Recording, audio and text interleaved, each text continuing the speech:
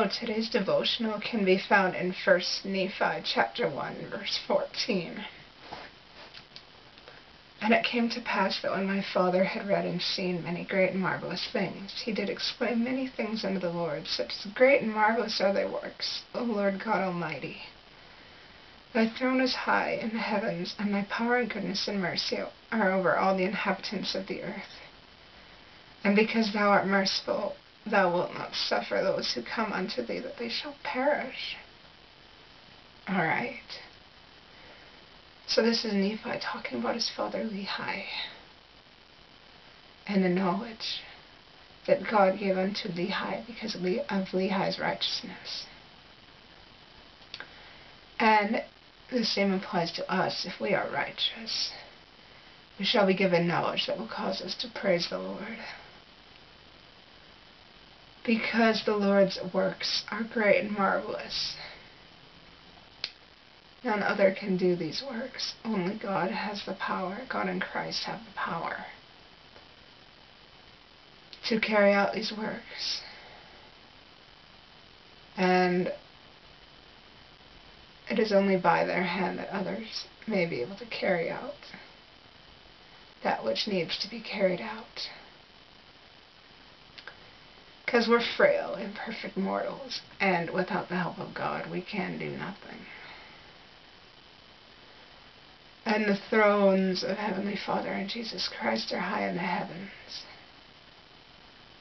And their power, their goodness, their mercy are over all the inhabitants of the earth. The atonement covers everyone.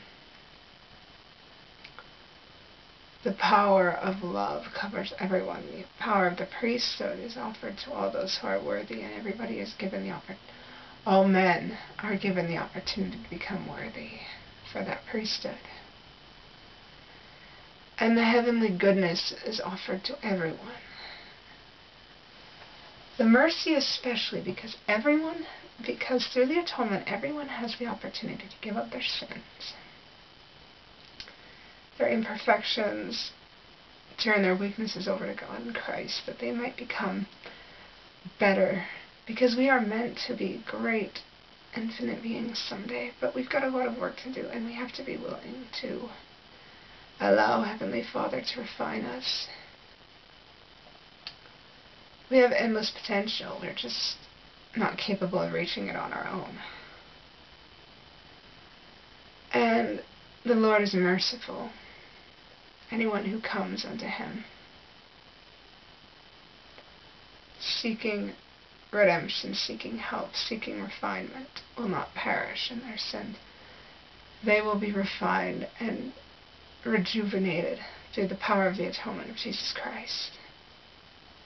It's a process, refinement, but it's a very thorough process, and through the fire of the Holy Spirit. After baptism, sins are taken away and people can start anew. And God and Christ are truly great and marvelous because they are the only ones that can help us become better than we are. We just have to be willing to seek their help. Their works are truly marvelous. We just have to be willing to see them and realize that they can work on us too. Miracles are possible. We just have to believe. And with that said, I love you all so very much, and I say these things humbly in the name of Jesus Christ. Amen.